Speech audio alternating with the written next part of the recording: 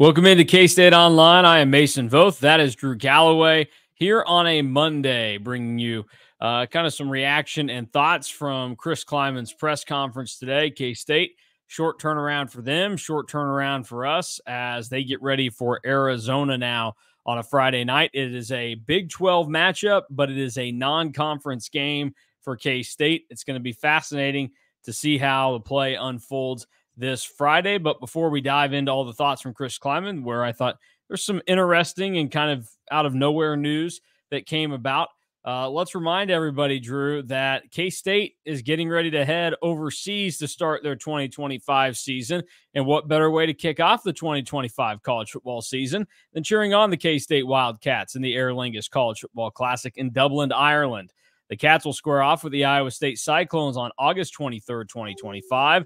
And whether it's a quick trip to Dublin for the game, a multi-city adventure throughout the Irish countryside, or exploring the Emerald Isle all on your own, there is a package for you. Visit cats2ireland.com for information on official travel and hospitality packages. That's cats, the number 2, Ireland.com. So good reminder for everybody that cats2ireland.com is the best place for you. If you're trying to just map out and figure out what am I going to do? How do I get to the game? What do I need to do? It's all right there. They'll make it really easy on you. So cats2ireland.com. Now let's just dive right into it. And I normally ask DY with this, kind of his top takeaway from what Chris Klieman had to say. So I'll do the same for you. What was the most interesting thing you thought Chris Klieman said today? To be honest with you, I don't even think it was really what he said. It was how he was. That was probably the most animated, and to be completely frank with you, just pissed off that I can remember Chris Klieman at a press conference, even starting 2-0. I think that he knows that they have a lot to work on and that they have a lot to kind of improve on and fix. And I think that that's a good thing because it shows how hungry that he is and how hungry K-State is, because they want to continue to improve on those things. But I think that you can kind of see from his body language that he isn't real pleased with how K-State has played in the first 2 weeks. And I think that that's kind of the general consensus. I mean, you have won both games, and you won one game pretty handily. You beat another team that is probably going to at least compete for their conference on the road in what wasn't probably your best game. But I think that there are a lot more growing pains going on that I think that K-State and Chris Klieman probably anticipated. And I think that I think that he's also really wanting to attack those and knows that it's a short week. Well, it's interesting that you talk about his body language and the way that he speaks there, because even, coming off of losses, by the time that you get to that weekly press conference, he's in a much more relaxed mood, and just like anybody, you have something that goes on that displeases you or gets you really excited, and you are moved on by a couple days later. Like, you by no means wash everything you've seen, but like, you can handle being a normal, nice human to people. I'm not saying that he wasn't nice today, but I think people understand what I'm getting at here is that you can go on and everything's normal, not let it fully affect you. You can address kind of those issues, but not do it in the same manner. I think it's probably a good thing that he still comes across that way. It also may be a little concerning, though, if he's acting like that, because, I mean, to you, does that come across then that it's not just he's upset that there are these issues, it's that he's concerned that they can't be fixed? I think that he knows that they can be fixed, and kind of just talking around after the game, not yesterday. It feels like it was yesterday. We're talking to the players after the game Saturday. It just kind of got the vibe that there was a lot of stupid mistakes that they know that they can fix. And I think that especially defensively, because the entire Chris Klieman tenure, you have noticed, even when the offense doesn't play well, Chris Klieman is very quickly to point out that the defense can help them. And I think that you kind of get the vibe that those stupid and silly mistakes that the defense made Saturday, it kind of bothered him because it's an older group. And I think that with that, he is probably a little bit more disappointed and kind of wanting to see how that can be corrected and fixed. Because I think that it can be fixed pretty easily.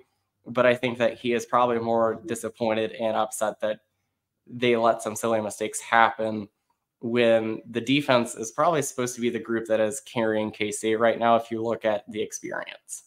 Yeah, I mean, that was the expectation going into it. And we talked about the safety group on this team seemed like they were poised to be obviously the best on this roster position wise, but maybe even the best that K-State has had in a long time. And for the most part, they've kind of fallen flat on their faces where there was really nothing noticeable they did in week one. And then week two, they were probably the biggest killer defensively to this team that K-State had on Saturday against Tulane. So it's interesting to kind of see where that goes. But defense obviously can improve. What did Chris Klieman have to say about the offense, though? Because I think a lot of people are still on edge about Connor Riley being the offensive coordinator. And certainly there are times where the offense gets rolling. The talent and the playmakers on the roster kind of shine through there. I think we saw that more so in the second half on Saturday, including Avery Johnson. DJ Gins and Dylan Edwards have been as advertised all season long. Those are maybe the only two guys on the team right now that you say, if you do that for all 12 regular season games, we're going to be A-okay. Everybody else, I think, has shown moments where they can improve. But what did Chris Klieman have to say after a day in between the win against Tulane and then meeting with the media again? Yeah, offensively, again, he was pretty blunt and said, we have to do better. And it starts with sustaining drives. He said K-State is getting forced into a 3-and-out too much, so that they need to do better on first down and on the first play of drives. And that it kind of goes hand in hand with the Dylan Edwards situation of why he hasn't been on the field a whole lot. You look at it, K-State's offense hasn't been on the field a ton. Chris Klieman said that K-State's only averaging 55 plays right now, where last year they were kind of between that 65 and 70. And he said that you take away probably 13, 14 plays against UT Martin because the starters were not on the field the whole time. The K-State's offense really hasn't been able to get going because they haven't been able to be on the field for longer, and that they're really challenging their guys to start drives better and to just start better because the second half in both games has been better. And it said, and he said, and I've kind of pointed out during games and last week after the UT Martin game, it's not like Connor Riley is calling necessarily a bad game all the time. Sometimes K-State just hasn't executed well. There were a couple plays against Tulane where if K-State executes blocks better on the perimeter, they probably pop. I don't necessarily love a 3rd and 8 zone read that K-State ran on their deep in their own territory Saturday, but you go back and watch it. If Jaden Jackson blocks someone, that's a first down instead of a 3-and-out. And there were a couple plays later on where K-State would run on third and long to try and set up a 4th and short, and K-State couldn't block anybody. And because of that, you end up having to kick a field goal. So I think that execution-wise, they can be better. And I think Chris Klieman knows that and was very quick to say that. And it kind of goes hand in hand with Dylan Edwards, because if you're not on the field, you aren't going to be able to use him as well as you probably can.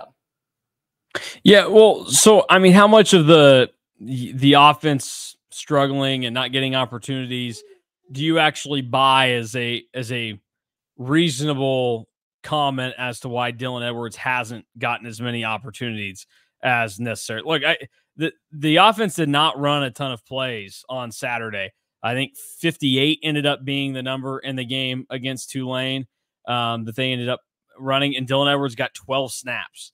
And 2 of them ended up being really good runs that he was involved in, and he's looked impactful when he's been out there. I think that there probably needs to be some more opportunities, regardless of if you think the offense is getting, only X amount of plays versus what you're expecting them to get. Because I do think we've seen, play calling be stale. The success of other players has been stale at other points too.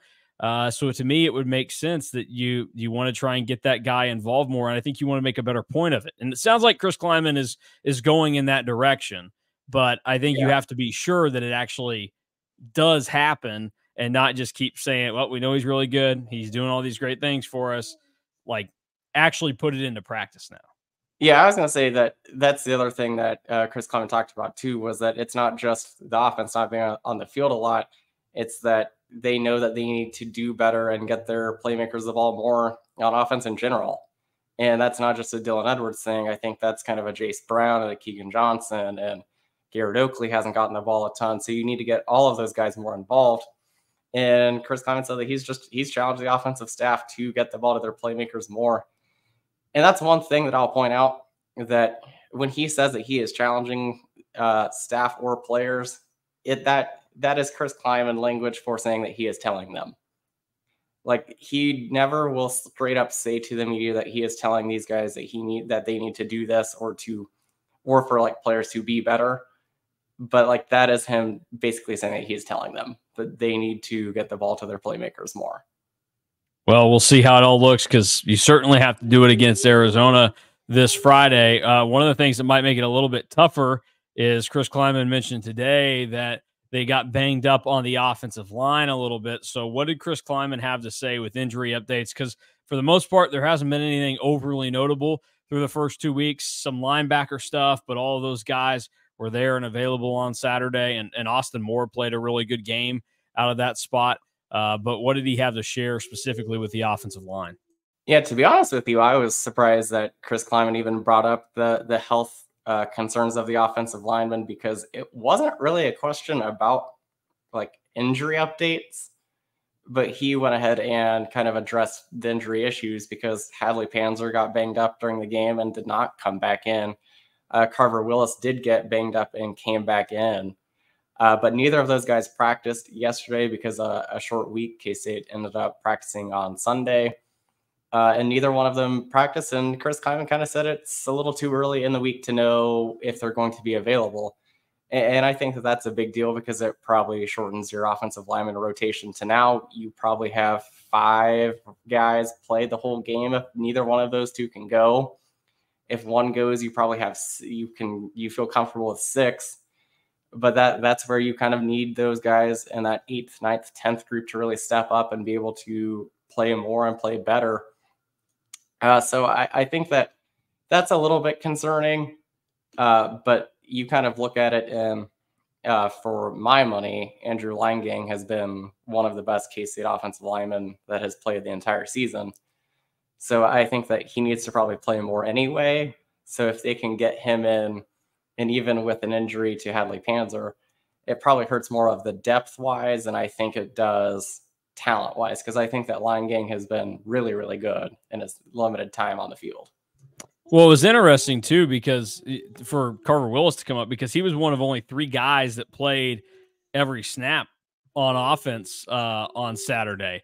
It was him, Sam Hecht, and Avery Johnson. They were the only 3 out there. So then to hear that he was a little bit banged up, it would maybe make sense why there were maybe a little bit of struggles from some guys on the offensive line, and then just jostling those guys around. And so much of offensive line, what we've talked about, is just getting consistency there. And those guys have to work together as a unit, and that's tough to do when, number one, you're already kind of feeling your way around trying to determine, hey, who's going to be locked in where or whatever, and that's a part of this early part of the season. But then you throw in the injury situation, and you're starting to have to jog guys all over the place again. What you talked about Andrew Leingang. You liked what you've seen out of him so far this year, and he's one of those guys that'll kind of get swung all over the place. What did you think of the offensive line on Saturday and versus, I guess, week 1 even? And then what would your expectations be depending on what they have to do injury-wise for this game with Arizona? Yeah, I think that the word that Kleiman used today, and I think that I would probably use it, as just inconsistent. They were dominant at times against Tulane, but there were also times where they really struggled to block anybody. They've been okay in pass protection. Part of that is Avery Johnson and how he is so elusive. They didn't allow a sack Saturday, and then got 5 sacks on defense, which was a big part of the game that kind of went unnoticed. But they need to find more consistency, and I think that some of that is kind of the shuffling in and out with injury. Also, first road game I know that it's kind of a lame excuse, but it is the first road game of the season, so you're kind of getting everybody used to playing in that environment. But I expect them to be better, and that's kind of the theme of the week so far has been everybody kind of saying that they think that they're going to get better and that they know that they need to get better, even though they're 2-0 right now. So I think that it is good when you can win games and then still be kind of like self-aware enough to know that how you are playing right now isn't going to win you games in the future. And we've kind of talked about this since the game ended against Tulane, that a good team wins that game against Tulane when they don't have their best, and Tulane is kind of throwing the kitchen sink at you and playing probably one of their better games all season long. Uh, so a good team wins that game, and a good team also knows that, okay, we did that, and now we have to get better and fix all of our mistakes that we made in the previous game. I mean, again, this is just how blunt and honest that Chris Kleiman was today. He said that the defense was probably about as bad as you could be and still win a game. Well, he's definitely right about that. I mean, they were pretty terrible on Saturday. They just had really the benefit of making two massive plays that impacted the outcome of the game. The strip sack that turns into a fumble and a touchdown, and then you end up getting the interception in the end zone from VJ Payne. Other than that, I mean, it was not a very good showing, and it was so bad in places that, like, we know how impactful the linebackers can be. Austin Romaine had an awesome game. Obviously, I thought Austin Moore had a solid game as well. But for the most part, the linebackers felt like they were taken out of the game because it felt like everything either played out right around the line of scrimmage or 25 yards upfield. And so they weren't given as many opportunities. And then there were times where, like, there is an element to this where it's coaching for K-State, and the coaches have to do better, and Chris Kleiman has admitted that. But at some point, like, some of the mistakes that the players made on Saturday weren't things that coaches should have to be coaching guys that have played football since they were in the third grade, Like, Jordan Riley's complete whiff in the end zone on the last touchdown that Mensa threw in the game, absolutely not something that should happen. Like, it just total error on his part, where it's been talked about. But Mensa's reaction to that play was, holy crap, I just threw a terrible pass and I got lucky there. And Riley should have done something. I don't know if he whiffed on the body shot, but he really should have gone up because the coverage was actually there and okay. Like, they had that set up where they wanted. That was just a guy that didn't execute and do what he was supposed to do. I don't know what Joe Klanderman is supposed to do other than tell a guy, do exactly what you have done since, you were 8 years old playing this game. So I think there was a lot of that on Saturday, and I think that this defense, I don't know. Do you think they got a big head in the offseason? They were built up so much. We heard about they were having these dominant practices and everything else, and now we've come and seen them in 2 games. Obviously, the front just overwhelmed UT Martin. UT Martin did not have anybody that was the caliber that could hang with K-State. But we did see in certain moments big plays that were allowed, including, the big throw that led to UT Martin's really their only offensive drive that set up a score, because the other came on the Jace Brown fumble. And then obviously they were terrible on Saturday. So do you think, like, there's a mentality problem that they're having right now and they have to kind of reset and get past that, or is it something else? I think that it's just being able to, like, get focused. I think that some of the mistakes, and it kind of just sounded like it after the game and even a little bit today, talking to the players, that there was just kind of a lack of focus at times that led to some breakdowns. There were a couple instances where players didn't know if they were in man or zone. They would have, and this is the advantage that you get when you have an experienced defense, but you have to be able to run this well, is that there were also a few times where one side of the field was in man and one side of the field was in zone, and that was as a design, but they would get a little bit mixed up. So I think that focus and execution is probably something that they just need to work on more. And I mean, from what it sounded like Saturday, talking to Chris Kleiman after the game, that they didn't execute very well at practice last week. And I think they kind of saw that on the field Saturday. Yeah, that was one of the more notable comments, I think, from after the game on Saturday from Chris Klieman, was talking about that it wasn't the fact that they didn't have energy or certain other things. It was just that they didn't execute, more like there probably was some lapses on their part. And he said it's really tough to execute in a game when you don't execute in a practice. And really, he kind of just said, like, that's the worst kind of bad practice you can have, not low energy or whatever else, but or like just bad performances, just not actually coming through on that end. So fascinating to see where things go for K-State in week 3, because now they get Arizona, which the oddity of Saturday in the Big 12 was that at 1:30 you thought K-State and Oklahoma State might actually suck and they were not going to be contenders in the Big 12. And then even when the game ended and both had won, you go, okay, K-State's probably going to let Arizona State score, or excuse me, Arizona score 49 points, maybe Arizona State too down the road based on the way Scatterboo ran. You're going to get torched by McMillan. Fafita's going to dice you up. And then Arizona goes out there and only scores 22 points on Northern Arizona and was down 10-6 at halftime in that game. What did Chris Klieman have to say about the matchup with Arizona? Yeah, he was really complimentary about Arizona. And I mean, I don't want to say like as he should, but Arizona's a pretty damn good football team that is coming into Manhattan Friday. And it was really complimentary about Noah Fafita, was really complimentary about McMillan, so that they probably have the best connection among wide receivers and quarterbacks, or wide receiver and quarterback, that he has ever seen at K-State. And I think that goes back to Fafita and McMillan have played together forever. I think since like 8th grade at this point. So I think that kind of plays a part in it. But he seems, I mean, Chris Klieman will always hype up the other team, but it was taken to another level when talking about Fafita and McMillan, and I think for good reason. I mean, McMillan is going to be in contention for the Bluntakoff Award at the end of the season. Like he is that good. Yeah, it's going to be interesting to see how they kind of work things out. I'll ask you this. We'll have a longer show tomorrow. You, me, and Fan will get together since because of the weird travel schedule, no Sunday show, but we'll get that crew together this week to break down Tulane and get ready for Arizona. But do you have any expectations for Avery Johnson and his performance? Because it does feel like week 1 to week 2, there was a step up in the right direction. Still not where you want to be from him, but maybe he's going to get there. Do you have expectations and any thoughts from what he had to say today when he met with the media?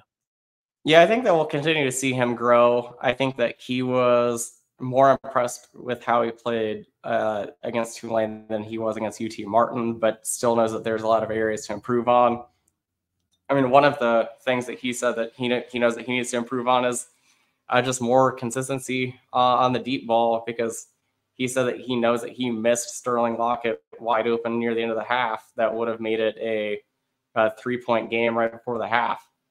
So I think that with that, you kind of get a little bit of what is to come. I think that my expectation for him is that he will probably have a pretty good game against what I still think is a little bit of a shaky Arizona defense.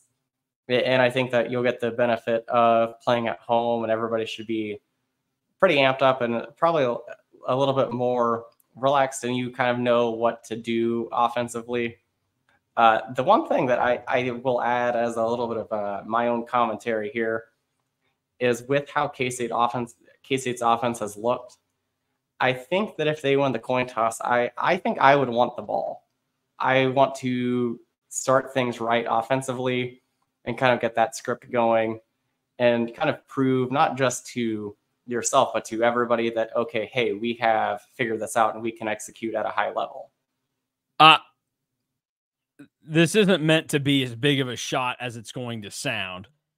I would agree with that sentiment if Colin Klein was still the offensive coordinator, a guy that this is not his first rodeo, but this is quite literally Connor Riley's real first rodeo this season, only game 3. I personally don't have the faith or trust in Connor Riley right now to put that kind of expectation and pressure on him and his unit. Like and Chris Kleiman has said it, the coaches have to be better too. And that's not just coach speak from him here. It's everybody has to be better. And I think he knows that it's his guys that have to be better. Look, Chris Kleiman has no problem standing up and calling out guys that are close to him when he needs to. He fired one of his best friends from being his offensive coordinator because the guy just didn't have it when they needed it. Connor Riley has to be a lot better right now. And he that's not to say he hasn't done a lot of great things, because I think that gets overlooked in how this stuff has been portrayed. Connor Riley is calling good plays. He is at times putting them in the right positions, but I think he is still trying to figure out the flow of a game and how to sequence the play calling. Like, you know, there's how do you sequence your pitches when you're pitching in a Major League Baseball game? Like, certain guys are going to go up there and you have the matchup where, boom, it's just heater after heater. Going to just fire it as hard as you can and you'll be fine. But there's also the element of, okay, well, I've thrown, 2 straight fastballs to this guy and they've been in this part of the plate. He's looked like he hasn't been able to hit them. I need to go back to that spot. Or other times where, that guy just barely missed taking me yard on this pitch. I'm not going to go in that same spot again or with that same pitch. Like, don't do that. And that's where on Saturday against Tulane, that last drive K-State had before they were fortunate to force the pick from VJ Payne, after that first play did not work out with DJ Giddens. The second down play needed to be better and different. And I think they've come out a little too passive in these games. I almost wonder if it would be better for the K-State offense, and this is philosophically speaking, I know that analytically speaking and everything else, this is not better for anybody, but it might be better for them to get the kick in their pants of, okay, we're down 7-0 already. We got to go out in attack mode. I think they've been just a little too passive early on and been content with, let's just kind of see if this kind of hits and if it happens or whatever. I think they just need to be more aggressive on Saturday and aggressive in a smart way, because you could say they were aggressive to start the game against UT Martin, but that was not a smart aggressive. That was just a, hey, we need to work on throwing the ball. Let's try and get this thing down the field and move it. That's not what you need. You need to find the right balance. You need to use your personnel accurately. And so Connor Riley has to do that before I buy in and think that in a game against a team as good as Arizona, you should just say, we win the toss, boom, offense, get out there. Let's get this party started in here. Black Eyed Peas style. See, that's why I'm the opposite of you. I want them to be aggressive from the jump by taking the ball. I mean, we'll see. I would absolutely love it, but there would be this little thing in the back of my head where I go, I don't know that I trust the guy calling the plays right now to make it happen. I mean, that was a thought that ran through my head on the 4th down play, 4th and 1, 4th and 2, whatever it ended up being. They went for the touchdown to DJ Giddens. In that moment, at that point, based on what I'd seen during the game, I had confidence for the most part that the players could make the play, but they needed to be put in the right spot to execute. And I just didn't believe in that moment that they were going to get it. And fortunately enough, they did. They got what they needed out of it, but Connor Riley deserves credit for it. But you also wonder too, you had your 2 most talented guys on the field hook up to make that play. And that's where you go. Did those guys just make a play, or was it a combination of all things? What was the percentage there? And that's also where you talked about the offensive line, and how they had some big highs and some way down lows against Tulane on Saturday. I think that's another one where it's probably tougher to feel out the game when your offensive line is being inconsistent like that. But Connor Riley, he is the offensive line coach. He probably needs to be a little bit more in tune with that and be able to realize, okay, this type of run or this stretch here has not been kind to our O-line. I need to do some things where there's not as much on their plate, because there was some of the play calling in that game where maybe it wasn't a terrible decision to make if you're Connor Riley to call a certain play, but it may not have been the right time to put a lot on the offensive line's plate. Like, we saw a couple of just the design runs immediately for Avery Johnson that the offensive line gave you 0 shot to do anything on those plays. And I mean, the one play was going to be like a 6-7 yard loss. And I think they were fortunate that Avery turned it into like a 2 or 3 yard loss. That they eventually, I think that may have been the drive that they scored the 4th and 1 touchdown on. the one of those plays that I'm thinking of. So I think there's just a lot that this team has to be a lot more understanding and just kind of with the program on with how they play against Arizona. So it's going to be fascinating to see how it plays out. But if they're going to come out and be aggressive and they think that they've identified some of their weak spots and they're ready to have Dylan Edwards on the field early enough and get the right balance with him and DJ Giddens, then sure, take the ball, go out and make it happen. But you're not setting yourself up for success if you go out there and you give the ball back after running like 4 plays again to start the game offensively. So we'll see how it ends up looking. Yeah, I think that's fair. That also, it does put pressure on you you have to at least get a field goal on the drive. But I think that I would like it. I just want more aggression, kind of like you. And you start off like, hey, we're here. Like, we scored. I think that would kind of go a long way.